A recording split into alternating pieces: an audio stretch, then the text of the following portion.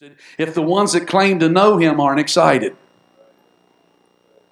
If what you've got only makes you miserable, then number one, nobody else is going to want it. And number two, you didn't get the right thing. Or you didn't get enough of it. Amen? So praise the Lord. We're excited about the goodness of God and what He's going to do. This message today, I'm challenging your heart and I'm getting out in front of it to challenge you about an event that's going to take place at this church on George Washington's birthday. I am not so much a numbers guy in that I think everything goes by numbers. I think sometimes the whole number thing is like overdone. Like, well, today's the 3rd, so I'm going to look at the 3rd chapter, the 3rd verse of the 3rd book, and that's God's word for me. Well, it might be. And you might get the wrong date, and it might be a verse that says Judas went out and hung himself, and you might try again that says go thou and do likewise. So I'm not sure we're just supposed to take those blind shots in the dark. I do believe we serve a God that does work with numerology. I just think everything has to be put in its proper perspective. Is that fair enough? I do believe that God uses the number 7 a lot. I do believe that there are numbers that are significant. I do believe when we talk about the mark of the beast or the number of His name being 666, it is literally the Trinity of man. It is the Trinity of humanness mixed with evil. And God's number would be 777. Come on, somebody. He would be one up and be perfect overall. Amen? So I do believe there's significance. So having said that, we are intentional about this number, but it's also because it's a Friday night, and that's when this works. But Friday night, February 22nd, we're going to have all-night prayer here at the church. And I don't want you to just automatically dismiss that and say, well, Pastor, I'm not a night person and I can't do that and I can't make it through the night. Listen, no one's going to condemn you if you come and you end up falling asleep on the pew. I believe this, that we need to put forth the effort. We need to put forth the effort. I believe God blesses effort and God blesses heart. I want to share some things with you today that I believe is absolutely amazing in that God can use one single event from one single day, from one single night that literally changes the course and the destiny of eternity. I'm going to prove that by Scripture. I know this. If it's something that you just like really like to do, like, I know we're in the city and there's probably not too many avid coon hunters, but I do know if you're going to be a coon hunter, it's an all-night thing. Just for fun, has anybody in here ever been coon hunting? Okay, about one person. But it's an all-night thing. And you stay up all night. Because coons move at night. But there's plenty of times that we'll stay up all night without purpose. How many have been up all night with a sick child? How many have been up all night sick yourself? I hate to even mention this one, but how many just been up all night worrying because the devil's aggravating you and you just can't seem to turn your mind off? All 3 of us. No, I see your hands going up. So why don't we on purpose? Let me ask you a question. I'm going to say this now and say it later. How much do you really love your loved ones? How much do you really care whether they know Jesus as their Savior? Let me ask you, are you willing to give up one night of your life to see that they're not sleepless for eternity? Not that we'll need sleep in heaven, but I can tell you there is no sleep in the regions of the damned. There is no rest. There is no peace. Now I'm going to tell you straight up, I intend to be here. And I'm going to tell you also straight up, sometime before that night's over, you're probably going to say, the pastor fell asleep. So I'm just going to get right out in front of that right now. And I'm also going to tell you that God's still going to bless me. And He's going to look down from heaven between whatever pew I've passed out under. And He's going to say, God bless the boy, he's trying. And so having put that right out in front, you come. I started saying sleep with the pastor, but that'd be really terrible. That's just like, you just come and sleep here at the church wherever you're at. And I mean, you got to be real careful nowadays. And people take things and just twist it around backwards. But y'all look so much better now. One pastor, he had trouble with people sleeping in his church. And so he went to an elderly pastor, took a weekend off. And he said, brother, I want to come. He said, because I'm really burdened. And he said, I need help. And he said, well, that's fine. He said, just come and observe. And he said, I have similar challenges. And so he went. And sure enough, people started falling asleep in this man's church. He was an older pastor. And all of a sudden, the older pastor just stopped and he said, the best years of my life was spent in the arms of another man's wife. And everybody in the church woke up. And he paused and he said, my sainted mama held me in her arms as a little baby, loved on me and nurtured me, and I'm the man I am today because of her. And a young pastor, he thought, wow, that was amazing. He said, I'm going to use that. So he went back to his church, and the next week, sure enough, people started falling asleep. And he stopped and he said, the best years of my life were spent in the arms of another man's wife. And there was this gasp. And I mean, even worse than that, the other church, they were just like that. And it scared him. And he said, and I can't even remember her name. It just scared him so bad. So, if you're going to use shock effect, you need to remember the whole thing. He just had shocked him so bad, he couldn't remember the next line. But how many know that is the best years of your life? When you were carefree. When somebody else had all the responsibility and you was getting all the love. How many, come on somebody, help me today. All the responsibility and you got all the love. How many know that God still wants to give to us all the love, but He wants us to take some of the responsibility? So I'm going to challenge you. I'm going to challenge you. You say, well, Pastor, I just can't do that. I work so hard and I just get home exhausted. I'm going to challenge you. I'm going to challenge you. You know what I do believe? If we'll put forth the effort, we'll find God will give us what we didn't even know we could do. And what we didn't even think we could do. And guess what? I might even surprise you, and you may not catch the pastor sleeping at all. I might even make it through the whole night. But we're going to leave everybody in the main sanctuary for security purposes. We're going to encourage the kids just to have sleeping bags. We'll put them up all along that ridge. We'll open those Sunday school rooms or whatever.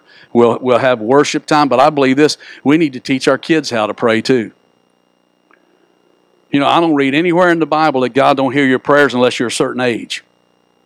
Samuel was already destined to be the prophet for the nation by the age of 8. Called from his mother's womb. Wow. Let's not sell our kids short. Years and years ago, there was an amazing revival that broke out in Mexico. And God started using this little girl to just walk up to prominent businessmen and read their mail.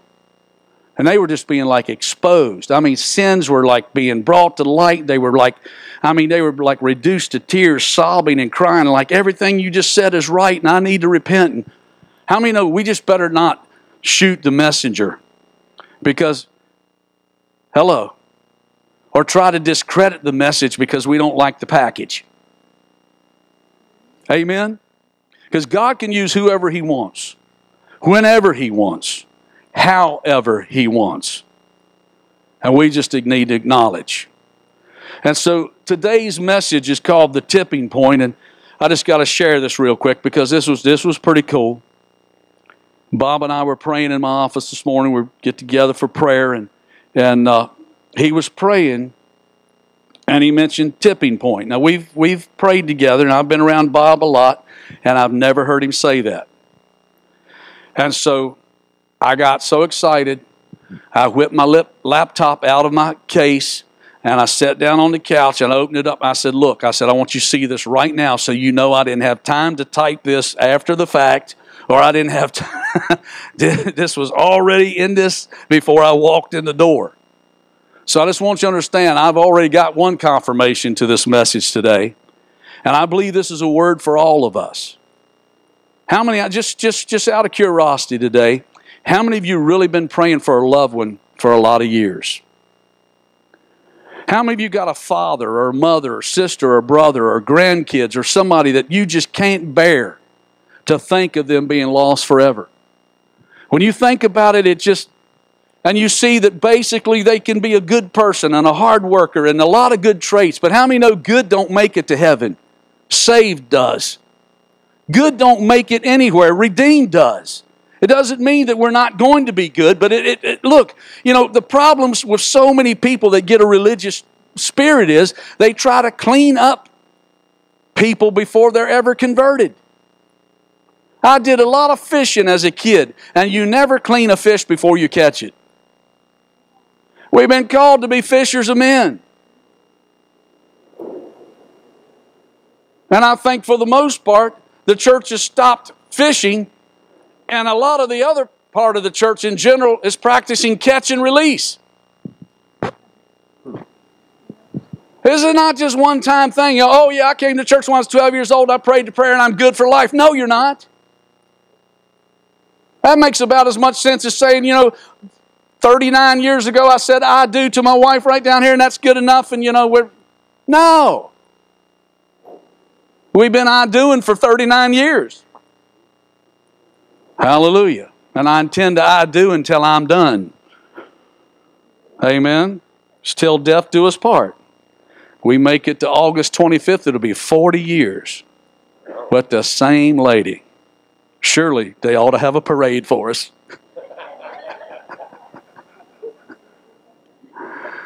Hallelujah. And it's like, listen, so many things in life are just being consistent, just being faithful, just showing up, just being somebody that can be depended on. So I'm challenging you right now. And I know I know in theory this doesn't work, but I'm going to throw it out there anyway. I'm telling you about this so far in advance that what I want you to do is take several 10-minute naps between now and the 22nd. So by the time you reach the 22nd, you'll have accrued a whole extra free night of sleep.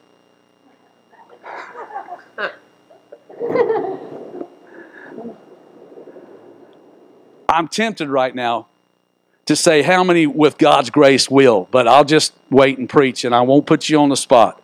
But listen, if you'll make the effort, what would happen if you make the effort and all of a sudden everything changes in your family? What do you think you'd like, man, I'm sure disappointed I did that. Or would you spend an eternity wondering what could have been if I'd have took the challenge? I know one thing, none of us want to stand at a funeral home or in front of a casket and say, how could have things been better if I'd have been willing to give up one night? Just one night. A tipping point is that's what happens when the final thrust, the one more push, the final ounce of weight that tips the scales to the positive side. I do know this, if we keep doing what we've always done, we'll keep getting what we've always got. And that becomes the definition of insanity. Whether it be in your marriage, your work, your family, or the way you serve God. There comes a time that you need to put forth that little bit of extra effort.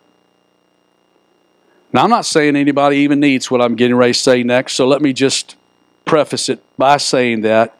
But let me also challenge you that if you enter into marriage or you're in marriage and you're looking at it as a 50-50 thing, you're setting yourself up for failure. Because I'm going to tell you something. There's some days when it might be 100 to nothing. Is anybody hearing what I'm saying? If your loved one's sick and they need all your attention and they're not able to reciprocate, 50-50 not going to get it. But what would happen if each one of us approached that relationship with a desire to be the one that gives the most? Hopefully I'm stepping on all our toes starting right here. But what would happen if we tried to outdo one another with acts of kindness?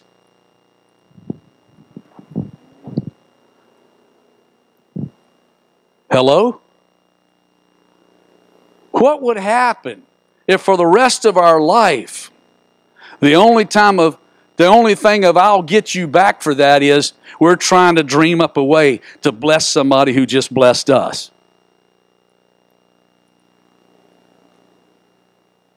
How many think that sounds like a plan? How many know if you're a normal thinking person, it'd be real hard to stay mad at someone who's doing nice things for you? My wife fixed me an awesome breakfast this morning. Now, she didn't do it because she needed to score any brownie points. She just did it because she's good. And it was awesome.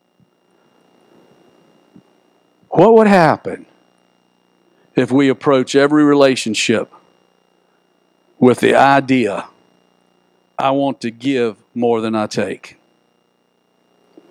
You know, there's an unwritten code among RVers, people that travel and camp. And the unwritten code is this: always leave the campsite better than you found it. How many know real people don't leave a bunch of trash hanging around? You know, these plastic phony baloney people that are all the time, you know, Mother Earth stuff. They'll go to Washington, D.C. for Earth Day celebration and leave behind tons of trash all over. And they'll have a conservative group show up to pray or something and they can't even find a speck of paper. Thank God for that. That's a good testimony to the body of Christ. But it's a shouting hypocrisy to those who just trash everywhere they go and act like they care. Don't get mad at the truth. Hello? So I believe that this all-night prayer will have the desired effect that will push us past the critical point. Wouldn't that be awesome if that's just the extra shove we need, the tipping point that starts things in momentum in the direction we all desire and need to go?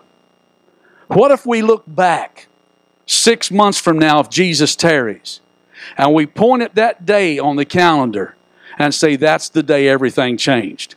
I do know this: when God gets ready to do something, He always goes back to the roots. I do believe there's a mighty revival coming to this region because George Washington, the founder and father of our country, was born right here, just a few rock throws from where I'm standing if you got a good arm, and he was born on the 22nd of February. What would happen if God leans over the balcony of heaven and says, that's the tipping point I was waiting for? Somebody to call on me and ask me to go back to the roots and bless again, because though the tree be cut down to the ground, if the roots are left in the ground, the sin of water, it can blossom again, it can spring forth again, because God is not finished until it's all done. He's the resurrection and the life. He's the one that can take nothing and turn it into awesome.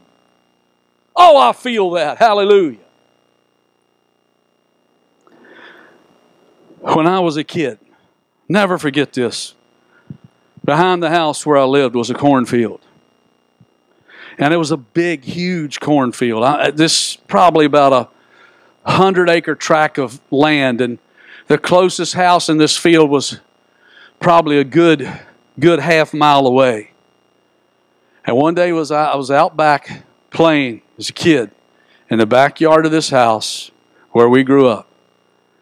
And a fighter jet came over about 100 feet off the ground. In fact, I really believe it was even lower than that, flying at an amazing speed, and a sonic boom that followed. I never forgot it. 1,100 feet per second. And when that jet broke that sonic, that exceeded the speed of 1,100 feet per second, And the percussion that came off of that thing. Listen, I'm 60 years old. I'm estimating I was probably 6 or 7 at that time. I ain't never forgot it. What would happen if our prayers on the 22nd of February create in the spirit world a sonic boom?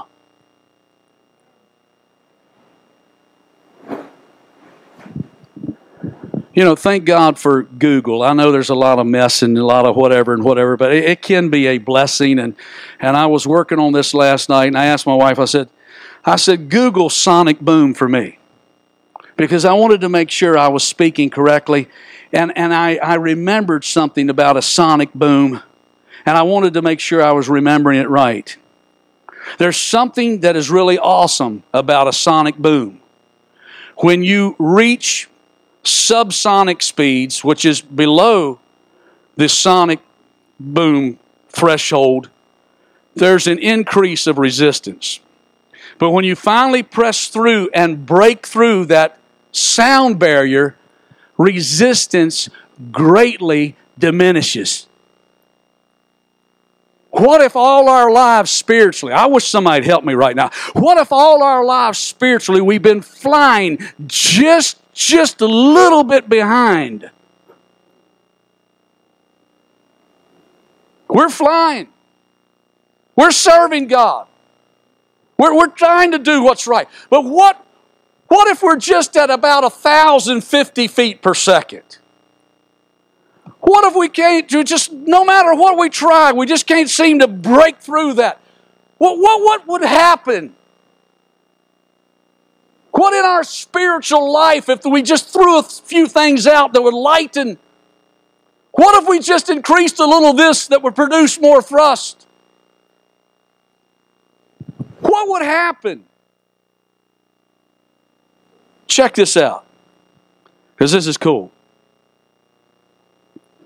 An aircraft able to operate for extended periods at supersonic speeds has a potential range advantage over a similar design operating subsonically. Most of the drag an aircraft sees while speeding up to supersonic speeds occurs just below the speed of sound due to an aerodynamic effect known as wave drag. An aircraft that can accelerate past this speed sees a significant drag decrease and can fly supersonically with improved fuel economy.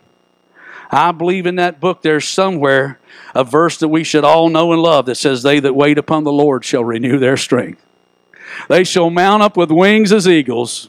They shall run and not be weary. They shall walk and not faint." What happens if you're doing just enough that's just slap wearing you out, but you're not having a breakthrough? What happens if you're just doing enough that the resistance is so bad that everything in your spiritual aircraft is just shaking like it's going to fly apart? And you say, "I don't know how much more of this I can stand." And instead of shoving the throttle forward and trying to work through it, you back off. And you keep doing that over and over and over and over again. There has to come a forward thrust. There has to become a change of momentum. We've either got to put more horsepower or firepower, or we've got to go to a higher grade of fuel, or we've got to lighten our load, or we've got to do something that we can reach a speed that we're no longer just hovering below an area where we can't be at our maximum efficiency. Because how many think in these last days we need to be running with the eagles and running with the horses and doing what God's called us to do, and not being diminished and not being defeated and not being depleted, but being added on to and multiplied by the power of God. Oh, I feel that.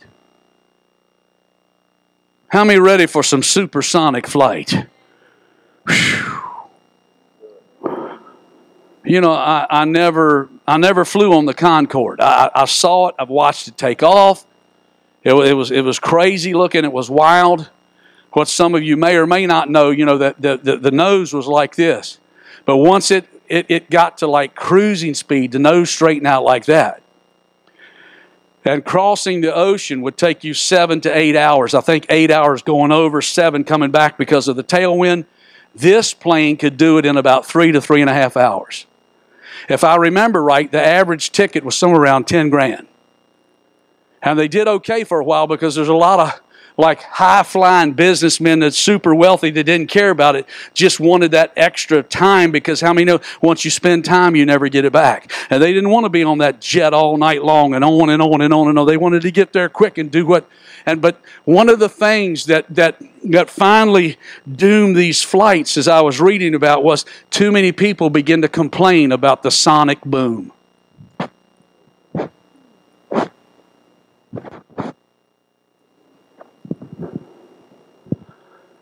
There's always somebody that's going to complain about the sonic boom. I think I'm saying this right because we have the military present, and I certainly don't want to misspeak. I think it's Cherry Point. And at Cherry Point, there's a big sign that talks about the jets. And it says, and I'm paraphrasing, but it says, don't let that bother you. It's the sound of freedom. Am I saying it right? It is Cherry Point. I think, yeah. Good. Whew, hallelujah. The sound of freedom. What would happen if a sound of freedom went up from this church on the 22nd of February? That shook all of heaven. And all the angels momentarily stopped what they were doing. And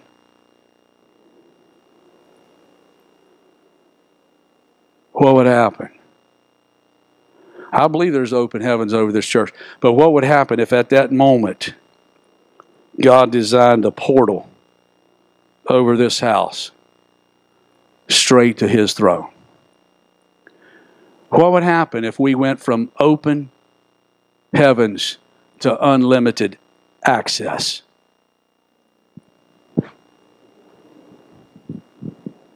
What would happen? I just want, look, I hope everybody's listening. I want you to lend me your best ear. Been in 33 countries of the world. Only flew first class in my life, I think, twice. And once I was just upgraded, just the grace of God. Stewardess just come back and said, come with me. Next thing I knew, I was sitting in first class. I did fly with the pilot on one flight, and that's the God's honest truth, but that's another story. That was really awesome. I was in the cockpit with the pilot. And you might say, no. Let me just say it was before 9/11. It was before everything got crazy. But I did. I absolutely did. But I was with a group that was going to Abuja, Nigeria, to a Reinhard Bonnke crusade, and we were all urged to fly what I call, quote-unquote, business class, because they said we want to keep together as a group, and we don't want anybody to be bumped or canceled along the way. And so we'd all ponied up the money. It wasn't cheap. It wasn't 10 grand. It wasn't anything like that, but it was significantly more than I'd ever paid before, but God provided, and we went. But I'm going to tell you, before we landed in London, England,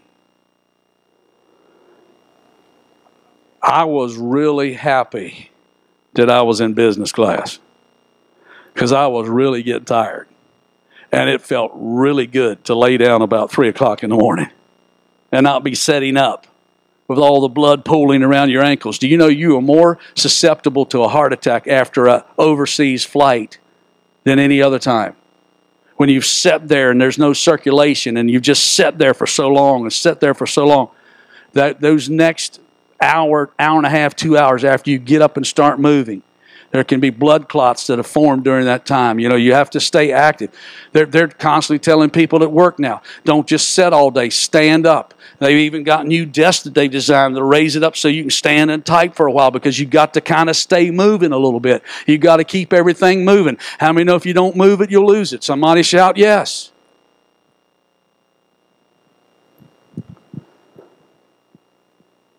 So, are we willing to give up a single night of sleep to see God turn things around? In our lives, our families, our church, our nation, will we be willing to give up a night of sleep so our loved ones won't be sleepless for eternity? I want to direct you to these passages of Scripture, and this won't take long because I've pretty well already given it to you up front. Now I want to give you the Scripture. Genesis 32:6, and the messengers returned to Jacob, saying, we came to thy brother Esau, and also he comes to meet you, and 400 men with him. Then Jacob was greatly afraid and distressed, and he divided the people that was with him, and the flocks and herds and the camels into two bands. How many know if you've ripped off people and the last time you had a meeting with them, you're not probably too excited to see them again? That's what's going on here. Okay? If Esau, and then Jacob says, if Esau come to the one company and smite it, then the other company which is left shall escape. So he's doing all this plotting behind the scenes. Now he gets serious. He starts to pray. Verse 9, O God of my father Abraham and God of my father Isaac, the Lord which said unto me, return unto thy country and to thy kindred, and I will deal with thee. I am not worthy of the least of all the mercies and of all the truth which thou showed unto thy servant. For with my staff I passed over this Jordan, and now I am become two bands.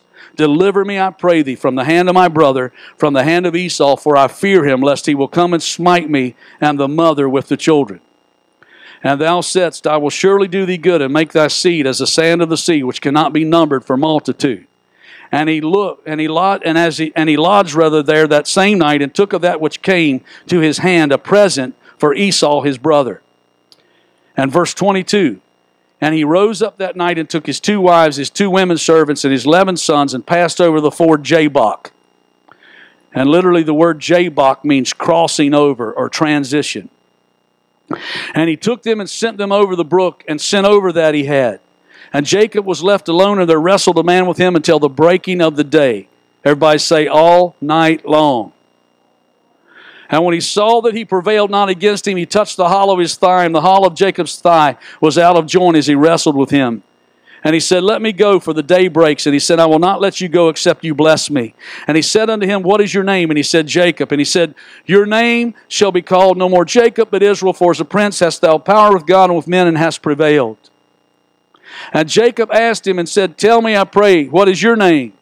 Wherefore is it that thou dost ask after my name? And he blessed him there. And Jacob called the name of the place Peniel, which means champion with God. For I have seen God face to face, and my life is preserved. And as he passed over Peniel, the sun rose upon him, and he halted upon his... Now, here is an amazing thing. Here's this guy named Jacob, which means heel catcher, supplanter, deceiver. He's ripped off his brother. He stole his birthright. He gets news. Esau's on his way with 400 armed soldiers. You're about to meet your Waterloo. You're about to pay for all the mess you've paid. How many think he didn't sleep all night long? I guarantee you he didn't sleep all night long. But what did he get for one night prayer meeting? Right up front, he got his name changed, which meant a character change. Back in Bible days, kids were named, and it was an amazing thing. Parents stood over their children and blessed them, and God allowed them to live up to their name. It was an amazing thing. There was a lot of thought that went in a name. It wasn't just arbitrary.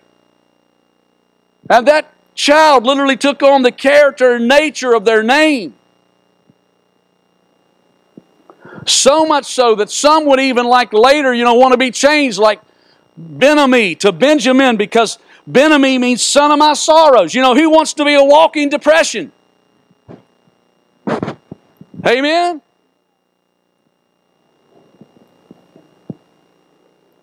So his father named him Benjamin instead of Ben-Ami. But guess what? That isn't all that happened. I mean, if that was all it was, that would not be too shabby for a one-night prayer meeting. Can I get a witness? And he's got a nation named after him. Did I happen to mention that? May 15, 1948, a nation was born called Israel, which became his name. And the name Israel came from right here, of this one-night, all-night prayer meeting.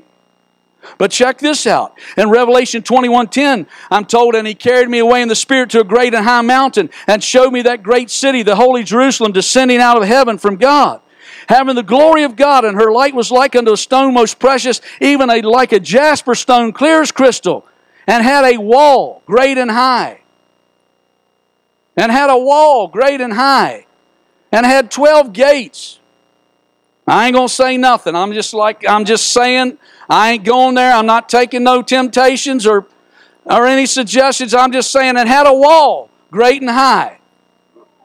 And had 12 gates, and at the gates 12 angels, and names written thereon, which are the names of the 12 tribes of the children of Israel. On the gates of the holy city for all eternity are going to be the names of Israel's sons. Because of an all-night prayer meeting.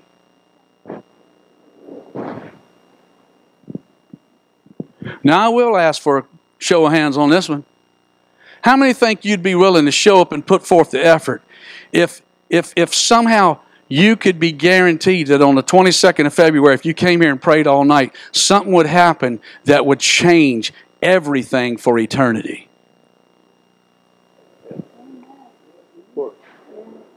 I mean, that's the biggest no-brainer on the planet, is it not? Well, can I ask you this question? Is there a scripture that says Jesus Christ the same yesterday, today, and forever?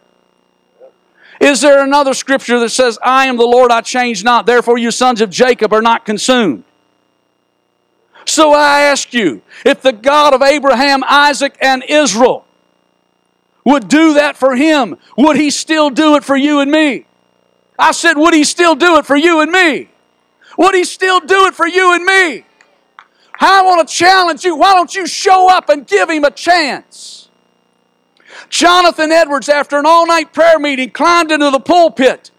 And his nearsightedness was so extreme that even with his glasses on, he had ink smudge on his nose when he finished reading his sermon. He didn't even look up. But the anointing of God and the conviction was so strong, people were crying out in the congregation, please, Mr. Edwards, please stop. I feel like I'm sliding into hell. And they were grabbing hold of the pillars of the church. But from that one all-night prayer meeting and the sermon that followed the next morning, 300,000 people were swept into the kingdom of God as revival broke out across New England and the northern colonies. And God ministered and met this nation that really wasn't even a nation yet, may I add. We were colonies under the king, a nation in destiny. And God showed up. Wow. On the island of Hebrides, which is an island loosely off the coast of England, Scotland, in that area, just in case you are wondering.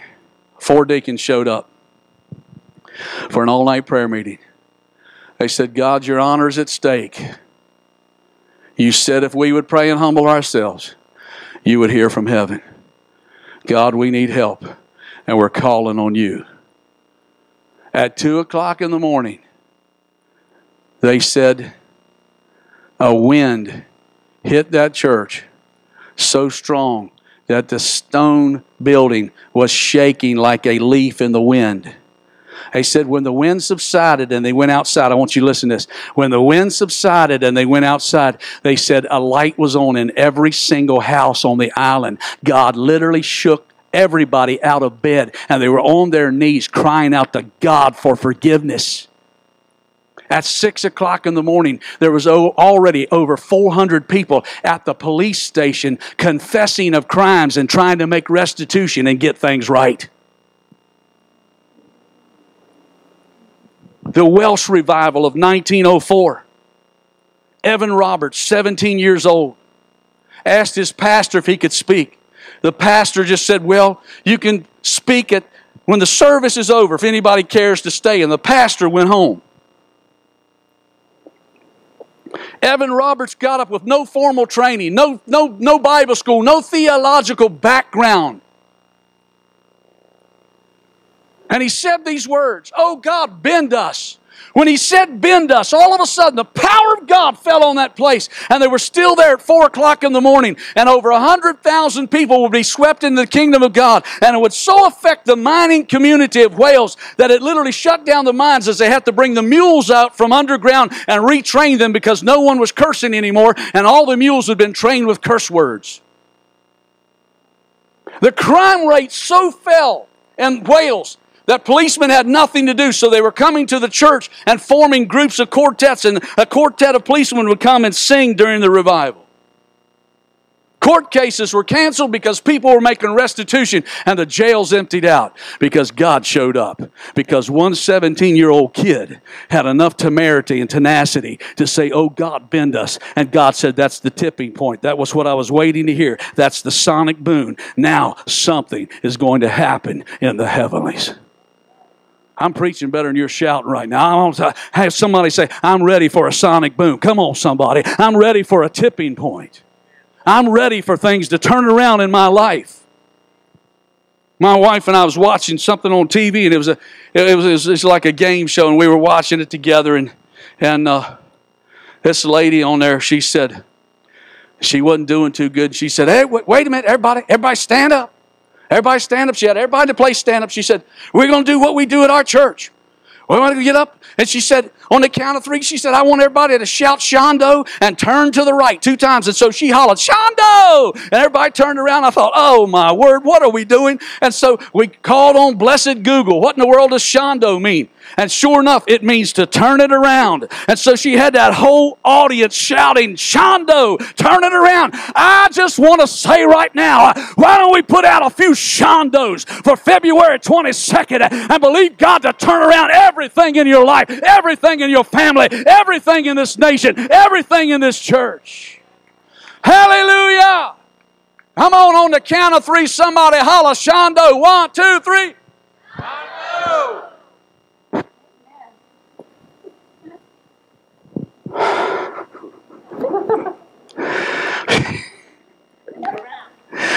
Woo! 1 Samuel 15:11. God speaking to Samuel says, "It repents me that I've set up Saul to be king, for he's turned back from following me and hath not performed my commandments." And it grieved Samuel, and he cried unto the Lord all night. 2 Samuel 12:16. David therefore besought God for the child, and David fasted and went in and lay all night upon the earth. So we see others that have spent all night in prayer. God help us to get desperate for Him without being put in a desperate situation. I know you've heard me say that before. I'm going to say it one more time. May we get desperate for God without being put in a desperate situation. I'd rather just go ahead and seek Him than to be forced into a crisis. I'd rather just go ahead and seek Him than to have to pace the floor, crying out to God to try to intervene in some crisis. Why don't we just for once in our church life get ahead of the situation instead of just trying to react? Why don't we be proactive? Instead of just reacting to everything the devil's just done to try to mess us up and jack us up, why don't we get out in front and jack him up and mess him up?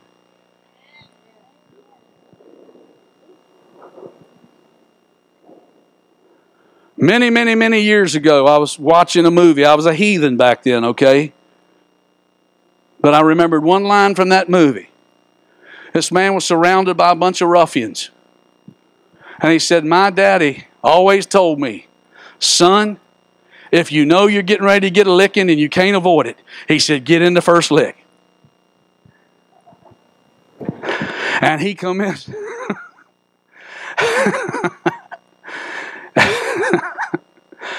How about let's just get in some licks for the glory of God? How about somebody just count that night on your calendar as holy revenge against the enemy? How many say it's time to make the devil pay for all the grief he's caused in your life? It's time to make him pay. It's time to seek the Lord until He come and rain righteousness upon you. Luke 6:12.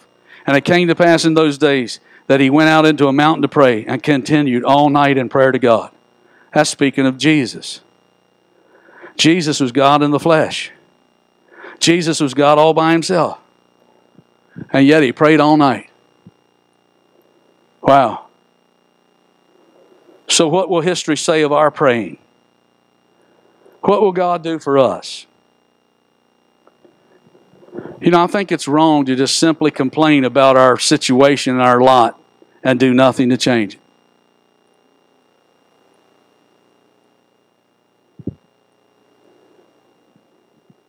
I mean, it's like being around a bunch of people and, you know, it's been pleasant all day, but now the sun's gone down, it's getting really chilly and there's windows up and everybody's sitting there saying, boy, it's getting chilly in here, and nobody gets up and closes the window. Anybody hearing what I'm saying? Or somebody goes by and sees a whole bunch of stuff out of place. Well, somebody ought to do something about that. Well, who are you? How many think it's time we just take ownership? Maybe it's time to say, I looked around for someone else and I realized it was me.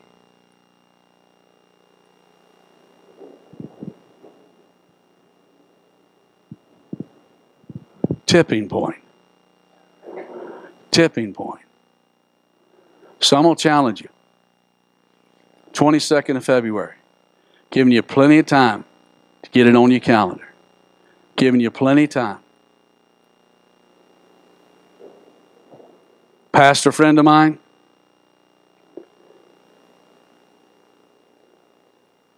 he told us this. Brother Jimmy brought it to my remembrance. He's a good friend of mine. I've held many, many revivals for. He's now retired from pastoring. He still goes out and speaks.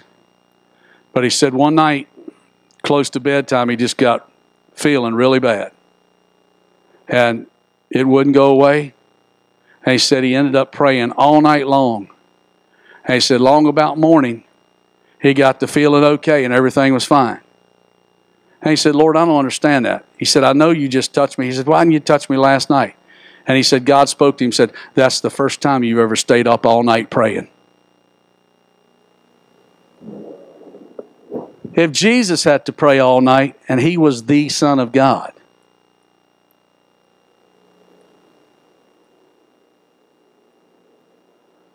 maybe you and I ought to try that. I'm just saying, maybe that might just be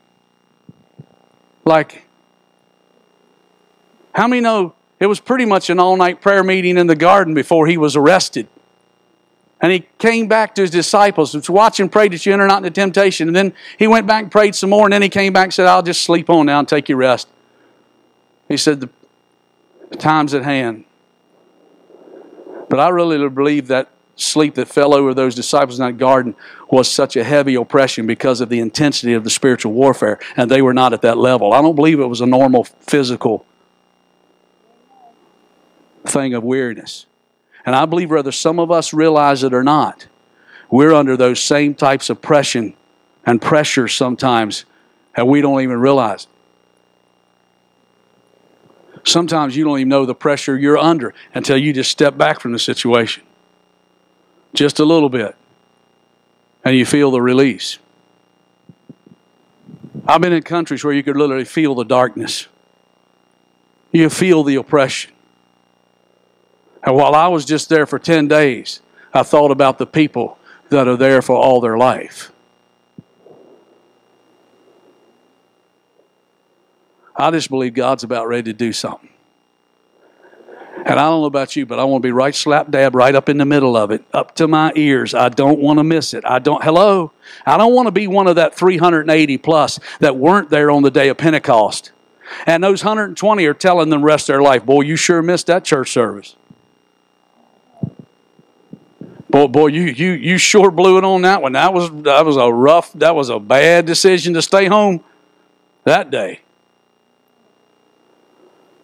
So, no condemnation, no guilt trip, but a challenge, an exhortation. How many think sometimes we just need to throw down? I'm just going to throw down the hello. I'm gonna just throw it down. There it is. You pick it up and do something about it. You say, well, I'd like to come, but my husband don't want me out that late at night. Well, then I'll tell you what. You tell your husband either to come with you or we'll make sure she don't leave until it's clear daylight outside. Amen? Nobody be traveling in any danger. Say, well, I don't want to miss my wife for a night. Well, maybe you'll even treat her better when she gets home. Somebody shout you, I say, oh, Pastor, you better quit now. You're going in the middle. No, maybe we would all just appreciate something a little better if we... I love the way some of y'all smiling. Whew. Okay, I'm done. I'm going to ask you one more question. How many be willing to just even pray about whether the Lord wants you here on the 22nd? Thank you. I see all kinds of hands going up on it. How many reckon what you think he might say?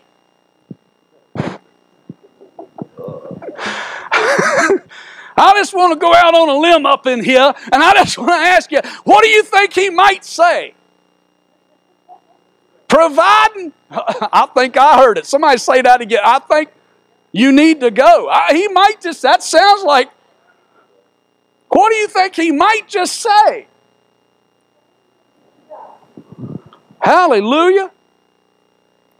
Come on, stand with me. I'm done. Praise you, Jesus. Praise you, Jesus. Look, I don't want anybody getting in a hurry. You don't have to go stand in no line today at some restaurant.